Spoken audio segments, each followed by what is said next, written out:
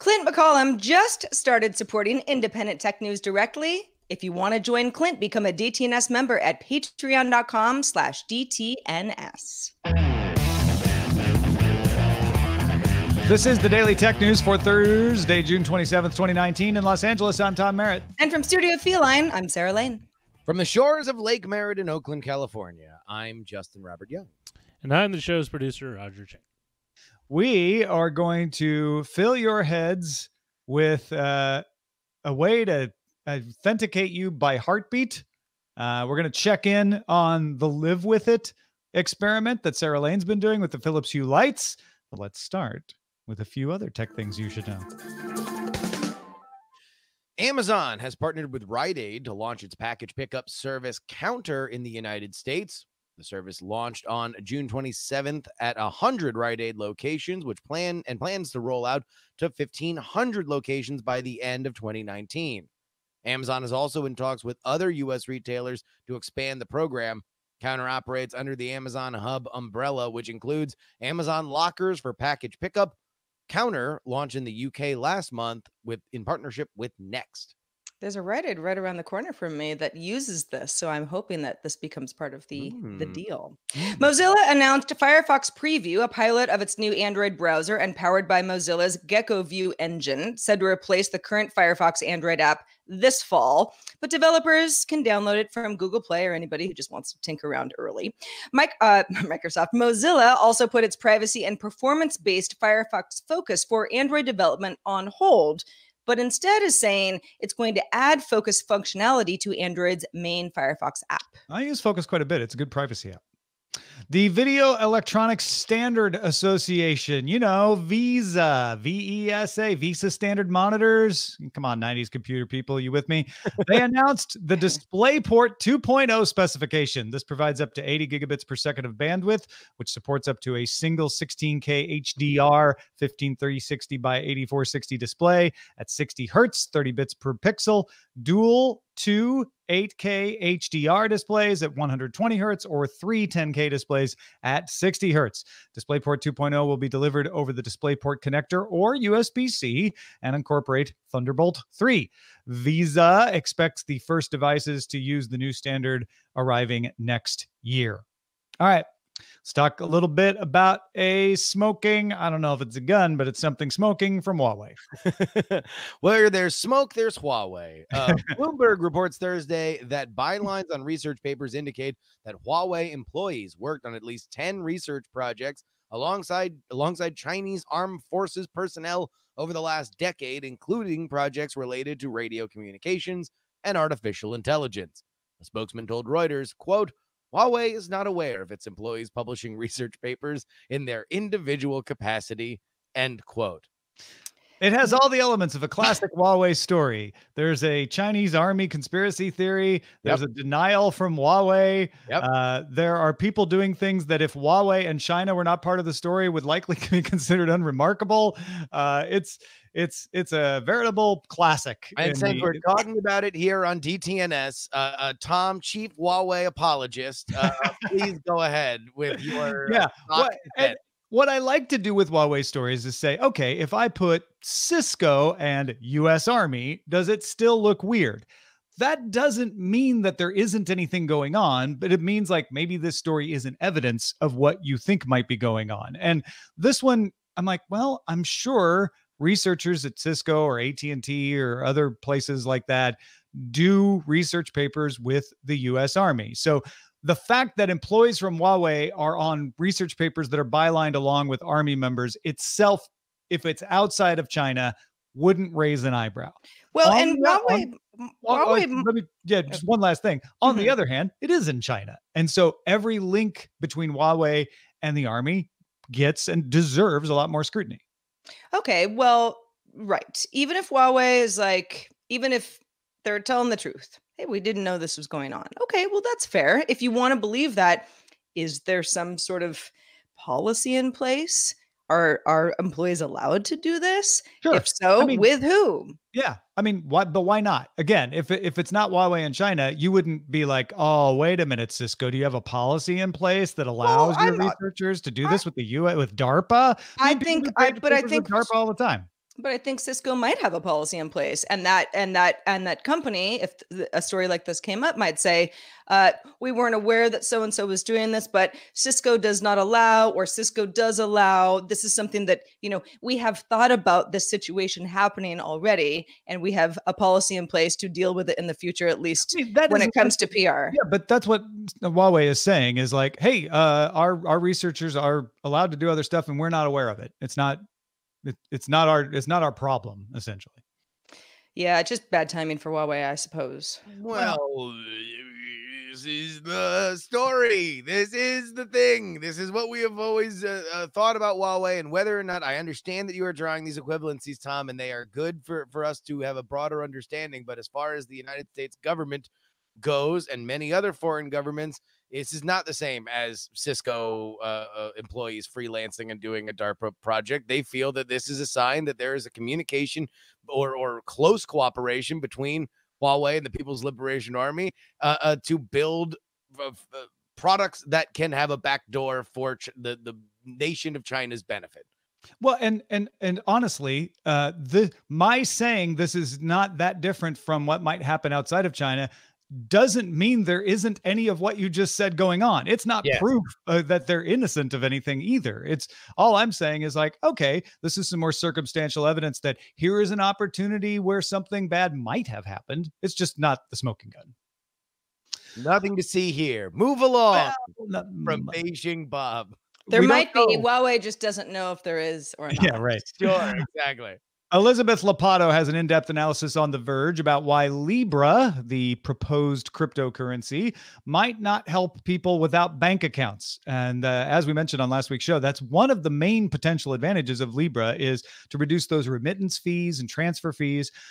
Here's boiled down what Lopatto says. 1.7 billion people don't have bank access worldwide. Half of unbanked adults live in 7 countries, and Facebook is banned in one, China, and has been temporarily banned at some point in 3 others, Pakistan, Indonesia, and Bangladesh. Now, that doesn't guarantee Libra wouldn't be let into those countries, since Libra is not tied to Facebook directly, but it's not a good sign. Facebook is probably going to be the lead negotiator for these sorts of things, so it puts them at a bit of a disadvantage. In another of the 7 countries, India, Libra would be banned under current cryptocurrency laws. Now, Facebook's trying to change that, but they have an uphill road there. And India is a gargantuan market. So if they couldn't get into India, that would be a big blow. On the plus side, Indonesia, which is one of these 7 countries, just legalized trading cryptocurrency. So they've got an easier road there. And they're a pretty big country too. Lopatto also points out that so far, no Libra founding members are based in Asia or Africa, and only one is in Latin America, in Argentina. And that's where most of the world's unbanked people are. So that's not a great sign. Also, almost 2/3 of unbanked people don't have enough money to open a bank account, and Libra's not going to solve that. About 25% of unbanked respondents said fees were at least part of the reason they don't have bank accounts. That's Libra's main appeal. So they've got a chunk, but not a majority. And remember, to use Libra, Lopatto points out, you have to buy Libra. And the easiest way to buy Libra is to pull money from a bank account or a credit card. So there's some roadblocks into Libra association being something that is good for the unbanked community in the world, which in my opinion is probably one of the best chances for uptake of the Libra association, Facebook or not. I had a bit of a look. I think that there's a lot of good questions that we can have about Libra, and certainly when it comes to affecting the kind of communities that Libra is seeking to affect, we can parse a little bit of how much the rubber will meet the road versus PR. However, Facebook is not Libra. Libra is not Facebook. So the first argument, I agree with the way that you worded that, a news piece that in summation of the article, I don't know if that's super compelling. And yes, Facebook is calling Libra a cryptocurrency. We do not know how foreign governments will classify it because it is not a cryptocurrency in the same way that Bitcoin is a cryptocurrency. There are technical differences, and we'll see exactly how other nations do it. I'm just glad. I don't know if I would be rushing to throw cold water on something that I think is noble. The unbanked world has very often been the most revolutionary in creating new ways to transfer wealth between one another. I think having another tool out there makes this a richer playing field, and not necessarily, I don't know, to wonder whether or not which countries are going to ban it just seems kind of counterproductive to the spirit of this mission. But I think Ms. Lopatto's points that, okay, for those of us, and we talked about this when Libra was first announced a couple of weeks ago. Hey, you know, for emerging markets and people who have not gone the traditional bank account route, this could be really interesting, especially when you think about everybody's using WhatsApp and Messenger and Instagram and what, you know, what is this all going to look like if it all goes forward in 6 months? Well, it not being used in India, at least at this time, well, that's interesting because, as Tom mentioned, that's a huge community, particularly for WhatsApp users. And yes, if there's this barrier to entry to having a bank account where you could convert to Libra and possibly get some better rates, but the bank account you don't have anyway, and Libra's not solving that, or at least we haven't heard how the association plans to solve it, it does introduce a lot of questions. Yeah, I don't think Lopatto is saying it can't work or it shouldn't work or anything like that. It feels like she's saying there's some questions. Not going to be as easy as the Libra Association press release was trying to make people think. Well, sure. I mean, if the point is, let's point out that a press release put forward the product in the best possible light, then I agree. Yeah. Well, and it's her job to point out where that press release is ignoring the points. I think she did a good job of it. Yeah. Earlier this week on Good Day Internet, and I happened to be out that day, but Carl Heath alerted us to some tweets from a participant in a meeting about Facebook setting up an independent oversight board to let people appeal its moderation decisions. Sounds good, right? Thursday, Facebook released findings from 6 months of work with 650 people in 88 countries. Among the popular proposals were no Facebook members on the board, no removal of board members without clearly defined cause, board power to choose cases, board decisions treated as precedent for future cases, and the power for the board to influence Facebook policies. The company plans to finalize the board's charter in August. So this was thanks again to Carl for sending that along. Absolutely. It was good to get the inside scoop on this a couple of days earlier, even before it was confirmed. And it's interesting to see Facebook just say, here's what people told us, not here's what we're going to do. I think that's smart, Facebook, to let the reaction be to the suggestions so that they can kind of take the temperature of the room amongst people that are concerned about this. But I actually really like this idea of saying, look, let's create a path where people can appeal their takedowns that we are not involved in. And I think these suggestions are in line with that.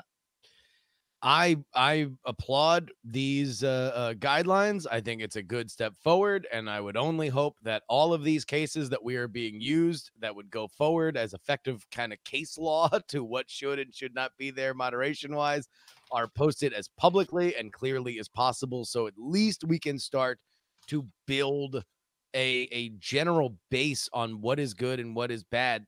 There will always be content in an infinite content generator like Facebook that will push up against various rules and regulations. But the best thing we can do is at least have a roadmap. So anything that does come up or down, we'll be able to be judged against something that already happened. Yeah. And just a lot of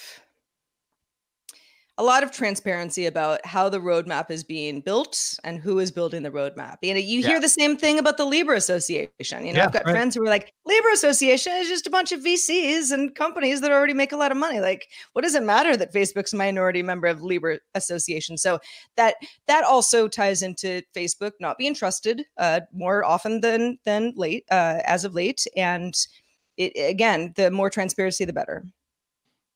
Yeah, agreed. And also, it's like, why should we trust Facebook? Like, was it even like? Well, the whole idea is that we don't, right? And so that's why I think that's what's great about these stories is like, no, we shouldn't trust you, Facebook, but you're doing the things that are acting like we don't trust you. So good for you. I mean, it's like trusting the vending machine. Like, yes, like I want the vending machine to vend me a soda, not for me to feel good about the fact that it gave me a soda. Like, if it doesn't work, we should call the repairman. It works, but you also gave up all your private data. But yes, exactly. But it's free soda, but now I get targeted ads. Speaking of targeted ads, the New York Times has a report on a company called Alfonso that uses phone microphones to collect data on what TV shows people watch through their microphone. The software runs inside game apps that request permission to use the microphone. This affects apps in Google Play and Apple's App Store. Alfonso does line out the collection of its privacy policy and does follow proper OS procedures to request mic access. But what I believe is the great conspiracy theory of our modern age, that our phones are listening to us and then serving us ads. Is this a one step forward to proving that it is not an urban legend? Indeed, they are. The hills have ears. A little bit. Alfonso says, we don't listen to what people say. We're only listening for TV shows and movies to try to give that data to advertisers. And TV shows in particular, they are listening for commercials to say, people heard this commercial. Yeah. And they're doing it right, although people don't really read the terms of service and the privacy policies closely. They are disclosing it. What may be happening is another service like Alfonso, and there are others that didn't talk to the New York Times, might be listening to conversations, might even put that in their privacy policy and nobody looks at it, in which case then they might be sending that data to an ad bank that might be used by Instagram, which might mean that when you did mention something, it did end up with an ad showing up on Instagram, not because Instagram was listening to you, but because you installed some weird game on your Android phone or your iOS phone from somebody you don't know and didn't pay attention that it asked for mic access when it didn't need it. And that's what's been listening to you, not Instagram.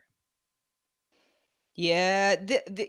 This whole kind of paranoia that like Facebook is clearly listening to me because there's just no way that Justin and Sarah had a conversation that was not recorded and wasn't done over, any of Facebook's products. And yet we were served with ads within an hour of having that conversation. Something's got to give here, right? And there have been many theories about, it might be the fact that Justin and I have enough mutual friends and enough mutual friends that are in a certain location and enough mutual friends in that certain location that like a certain thing, that it was somewhat coincidental, although based on a lot of data points. And that's not what this is. This is different. And it's better that people understand that third-party apps that aren't necessarily trying to spy on you so that you think Facebook is spying on you are actually collecting audio from the room that you're in at the time. And that is, it's supposed to be to your benefit, but more to the company's benefit. And you gave them permission to do it, and they said it you did. Policy, yeah. But we all know how that goes. Check which apps have which permissions. You should know what these are. And now I'm sure in Android that it's easier to do than it's ever been. I know for a fact in iOS it's easier to do than it's ever been to check which apps have which thing. If you're like, I don't know, the farm simulator should have my mic, then revoke its access because it might be doing something weird. And in general, you can never say it too often. If it's free, you're the product. If you're playing an addictive game, then they are going to try to make money on you every single way that they can, either by serving you ads yourself or by these kinds of data scraping companies that are paying the games to allow them access to your microphone through whatever game that you have downloaded. Also, don't underestimate how good they are at tracking you otherwise. There was someone talking about this same topic on our Daily Tech News Show Facebook group that said, try this. Don't say it out loud. Just think about something and then go look for ads showing up. Are they reading your mind? Like, it may be that they're just really good because of all the tracking they do on you. If you don't block any of their tracking, of figuring out what you might be interested in. That is part of this too. Philips Hue now offers Bluetooth built-in for its A19 bulbs and also its BR30 floodlight bulbs, which means those bulbs won't require the $60 hub and can be controlled with just a smartphone, the way lots of things with Bluetooth can. Bluetooth has a much shorter connection range, obviously, than Zigbee. That's what connects to the hub. So you can only get about 30 feet away. You also can't control them remotely otherwise. If you leave the house and think, I want to turn the lights off, can't do that because you're not actually connected to the internet. They can be controlled with Amazon and Google's Assistant, but won't work with Apple's HomeKit unless you get that hub. However, they do include Zigbee, So Philips says you can upgrade them with a hub for later if you so desire, even if you don't at the beginning. Prices for the Bluetooth bulbs are $15 per white bulb, $25 per white ambience bulb, and $50 for a color bulb.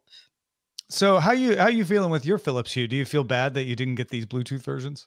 Not really. I mean, okay, so I've got 4 straight white bulbs, and I've kind of peppered them throughout my house because I'm using another brand as well, and this is something that my Live With It segment will talk about in much greater detail when we're done with the 3 months. But the hub itself was very easy for me to set up. I recognize that not everybody is comfortable plugging things into their router and going through a few steps and a little troubleshooting.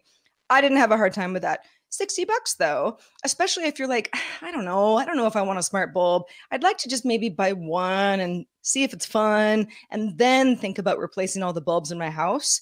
And it also depends on, I don't know, how many lamps you have or what your lighting system is. Maybe you're dipping your toe in. I think this is a great option for someone like that because you don't have to buy this whole system ahead of time. For one bulb and a hub, you might feel like, wow, I'm really paying a lot of money. I'm paying upwards of $100 just for, just to sort of try something out that might not be right for me. And again, the Bluetooth option is limited. It works like Bluetooth. We all know how Bluetooth works. So in the home, it can be great, but it's also limiting, especially if you live somewhere where you can walk 30 feet away and you're still in your own house. So I don't think the Bluetooth option would have been something that I'm like, oh man, I wish I had this. But again, I didn't have that option at the beginning, and I've kind of gotten used to this. It's also worth saying that Philips is one of the companies that needs a hub. Not all smart bulbs do. Some smart bulbs already have Bluetooth and Wi-Fi capabilities built in. So yeah, it's the ones like LifeX has the Wi-Fi built in that work really well without a hub. Bluetooth, I don't think is a great way of doing it. I think it's a very good solution. Wait, hold on. Let me turn on my I think it's a very, very good solution if you have just a few bulbs that are right next to one of these assistants, like a Google Assistant or an Amazon Assistant, and you're able to control them right there. It's fixed. Although I will say, as having a bunch of Hue bulbs here in the studio and also in our living room, that the Bridge is actually a fairly good metaphor for somebody who is just getting into IoT devices. I know how to connect to it. It's a very simple connection. I don't have to worry about if I'm in the wrong part of my house, because IoT can be finicky in and of itself. Having the reliability of just an easy Wi-Fi connection is something that I found helpful. Yeah, I used a Philips bulb without a bridge with the Amazon Echo Plus that's supposed to act like the hub. It did not work well. So getting the hub really improved the performance of the Philips Hue. I think that's still the best way to go. MIT Technology Review reports that at the request of the U.S. Special Forces, the Pentagon developed a device called Jetson that can identify people by their unique cardiac signature, their heartbeat, using infrared lasers. Jetson currently works at 200 meters with longer ranges possible if they use better lasers, they think. According to the Pentagon's Technical Support Office. The device uses laser vibrometry. That's just detecting the vibrations of the surface of your skin caused by the heartbeat. And that is better than facial recognition because it can work through a shirt or a light jacket, not a winter coat, not big, heavy outerwear. So it might not work in a lot of situations. But if the face is covered, but a light shirt is on, they would still be able to identify who someone is. And right now, it's up to 95% accuracy under good conditions and takes 30 seconds for a good reading. 95% might sound great, but facial recognition is thought to be still problematic, and it's well above 95%. So this still has a ways to go. Jetson was developed from an existing device used to detect structural vibrations in things like wind turbines. And they're like, hey, I bet we could detect even finer vibrations like the heartbeat. In practice, it's expected that Jetson would be used along with facial recognition to kind of provide confirmation of identities. It's similar to something developed by Wenyao Zhu of the State University of New York at Buffalo, which can only tell from up to 20 meters away, but uses radar. And Zhu's process can measure the shape of your heart as a biometric along with the pattern of your beating. Wow. So, my first reaction is like, all right, if I'm a sniper and I need to wait 30 seconds to make sure that my target is correct, that's not a great thing. Well, and the reason okay. my mind goes that way is because we're talking about the Pentagon. But you just restricted it to the one case of a sniper who has to shoot someone immediately. Sure. Not even all snipers have to shoot immediately, right? Please. Okay. Well, forget the sniper. Something like, Face ID happens real quick, right? So anything that's going to take a little bit longer. You figure, okay, well, this is pretty cool technology, but yes, it sounds like supplemental technology rather than anything. I would think about this less like Face ID and more like the machines at TSA. If you have something that you absolutely need to make sure that there is no chance that the person who is going to be walking into a facility is not who they say they are, then this is the double, triple, quadruple version of it. This is something that you can't fake by having a fingerprint. You can't fake by having some a duplicate for an iris thing. This is inside your body. Your heartbeat is something that, as right now, if we are constantly racing to outpace people being able to spoof security measures, this would be a pretty hard one to spoof. Well, and I gotta say, I wish I knew a little bit more about, I understand that there are irregular heartbeats and there's arrhythmia and there's heart murmurs and there are certain conditions that can throw things off. I did not realize that your heartbeat, besides mostly speed, was that unique. Yeah, it's the rhythm of it, because speed goes up and down, right? When you work out, it goes faster. When you sit, it gets slower. But there's a rhythm to it. There's an amplitude to it, and even the shape of your heart, particularly, is really distinctive. I can't tell if Jetson is able to tell the shape of the heart. That seems like something you would need the radar for. It's probably doing. So they developed this technology. It's been around for a while, but they've used it mostly in engineering and in some espionage cases as a microphone. But what's unique about it is that by being able to pick up a person, it's not just about bumping them off. If you're in a hostage situation, you want to make sure you're trying to pick up the right person and not some dummy. It's about identification. It's about identification. In all kinds of situations. And a lot of what the Special Forces does is actually just observe and track people. It's not necessarily always about picking up or any kind of direct action, because you need intelligence, and if you have a high profile target, you want to make sure where they are. If they can get this down, you can actually probably use this in a law enforcement setting as well. If you need to be on the lookout for a suspect that maybe has eluded custody or something, you might be able to set these up in kind of a not roadside, but what do they call it? A checkpoint situation. It also could be used in medical situations to monitor a person's heartbeat without having to hook them up to wires. That could be extremely beneficial. Yeah. I mean, they got to get it faster than 30 seconds, but I can imagine corporations wanting to use this if it got cheap enough and easy enough to use, so you don't even have to show a badge to walk into your place of work.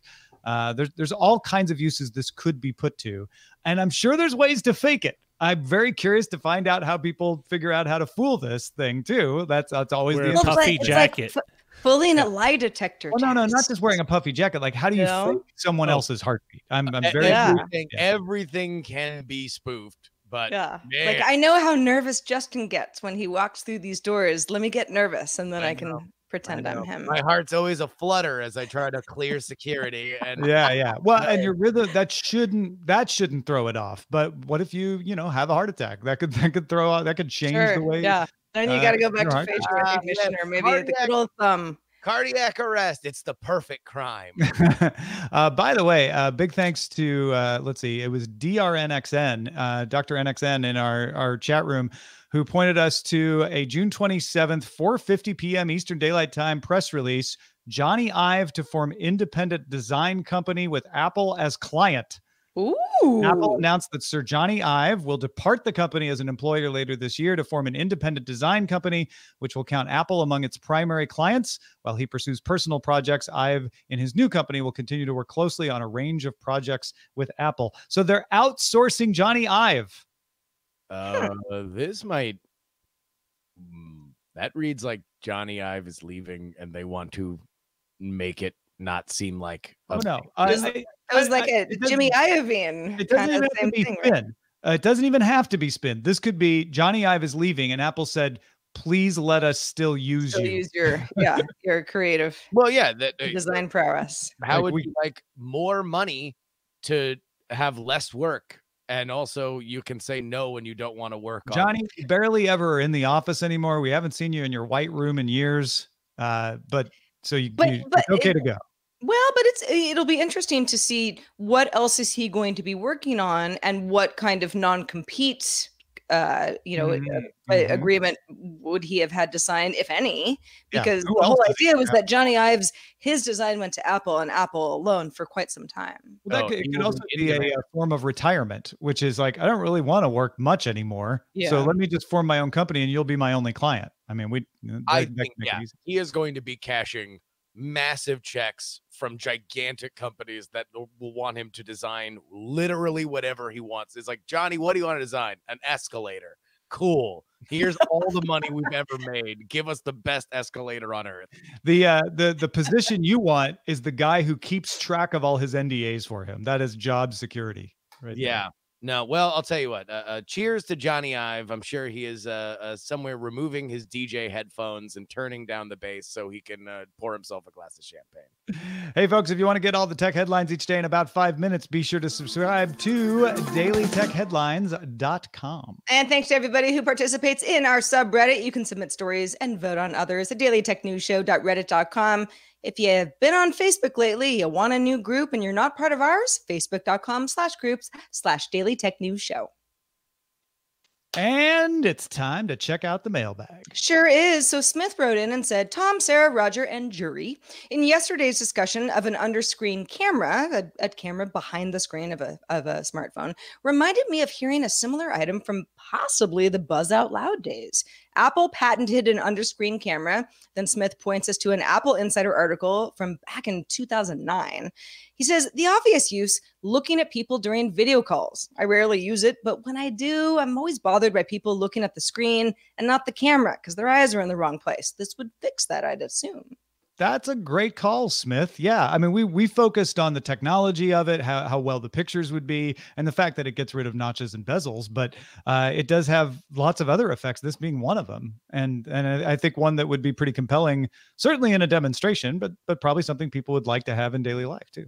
I would wonder why they have not gone closer to this yet. That they've gone with notches and bezels. I assume it's probably more of a layout of the phone situation where putting a camera in a position under a screen probably just takes up real estate. Well, if you listen to yesterday's Daily Tech News Show, we talk about a lot of the challenges of putting a sensor under a screen. Yeah. So yeah, Justin. Well, I was saying that to the audience here, Sarah. Stop it. No, I wasn't on the show yesterday either. So we did talk about that yesterday, and the fact that they still need software to adapt for glare and haze and stuff like that, and we aren't sure just how good they can make that be yet. So we'll see. It doesn't seem like it'll be that good. I understand that technology can win over lots of minds, but when I hear about how we'll reduce glare and smudging and the whole thing, I'm like, but how? I know I am part of a very unpopular opinion, but I like my notch. Team notch. You should not be embarrassed about that. I'm not. I know what I like, and I'm not afraid to say it. Hey, thanks to Justin Robert Young for being with us today. Justin, it's been a bit of a political week. Indeed, it has, Sarah. We have not only debates last night, but also debates tonight emanating from Miami. I'll be live streaming my reactions as they happen for both of, or I did last night, and I will again tonight on my Twitch channel, twitch.tv/Justin R. Young. But thank the Lord that we got so much to make fun of last night, because now I know I at least have something to talk about. This Saturday at the historic Piano Fight Theater, 7 p.m. is when my show, Can I Finish, begins. I'm going to be making fun of everything that's happened. Man, the Mike Gaff, Beto O'Rourke Spanish, Jay Inslee, and his mugging in GIF form. It is going to be a great time, and we're not even halfway done yet. We have all the heavy hitters that are going tonight, so go ahead and come on out. Again, it is this Saturday, 7 p.m. in San Francisco, California. Go ahead and get your tickets at bit.ly/PX3 June.